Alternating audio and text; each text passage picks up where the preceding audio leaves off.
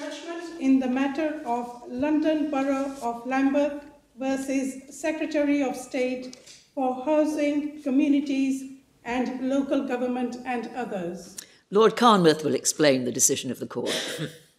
In 1985, the Secretary of State gave planning permission for a retail store in Streatham in the area of the Lambeth Borough Council.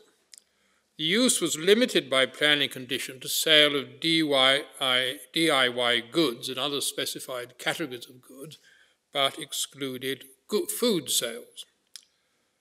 Now, over the following years, the permitted categories were extended by the Council by consents under Section 73 of the Town and Country Planning Act 1990.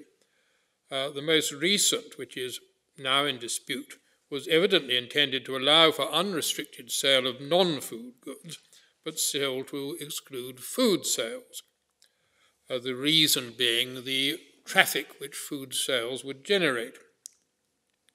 The consent recorded that the Council was approving the variation applied for and set out the proposed wording allowing, quotes, the sale and display of non-food goods only and for no other goods. Unfortunately, the permission did not include a specific condition to that effect, even though it did include other conditions relating to such things as traffic arrangements.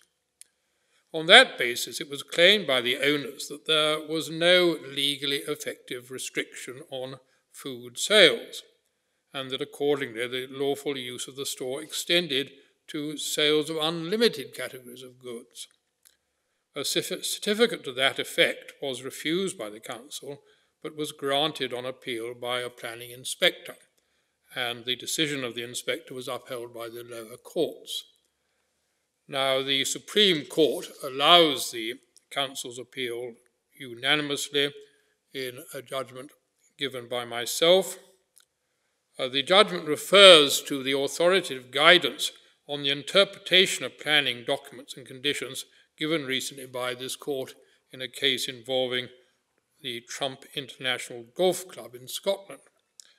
In short, whatever the legal character of the document in question, we said that the starting point for interpretation is to find the natural and ordinary meaning of the words there used, viewed in their particular context and in the light of common sense. From that point of view, the obvious and only natural interpretation of the operative parts of the grant is that the Council was approving what was applied for, that is, the variation of the relevant condition from the original wording to the proposed wording, in effect substituting one for the other. There's nothing to indicate an intention to discharge the condition altogether or to remove the restriction on the sale of food goods. The supposed difficulty which led the lower courts to arrive at a different view arises from the fact that although Section 73 is commonly referred to as providing for the variation of a condition, that is not strictly how it works in legal terms. In legal terms, it works not by varying the condition in the existing permission, but by granting a new permission subject to the revised condition. However, if that technical point were to be pressed to its logical conclusion, it would mean that there was no valid grant at all, not that there was a valid grant free from the proposed condition. However, no one has challenged the validity of the grant. Everyone accepts that it is a grant of a permission for something, and in the view of the court, it must be taken as it is and in accordance with its natural reading. Now, it is true that there are some internal inconsistencies in the second part of the notice, which imposes the new conditions. It's not a happily drafted document. But reading the document as a whole, the second part can be given a sensible meaning without undue distortion and as explanatory of and supplementary to the first part.